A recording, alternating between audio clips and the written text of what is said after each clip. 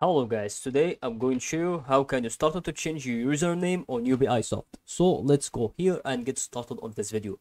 And we will actually tell you how can you start to do this through our explanation on every single video that we are going to explain here. So all you have to do guys is to understand every single thing that we wanted to make sure that it has to help you about that in every single step. And all you need is just to go here on your profile icon right here, and then once you do that you will start actually to click here on account management. Once you click on account management you will start to see here in front of you a lot of things like that. Then click on account information.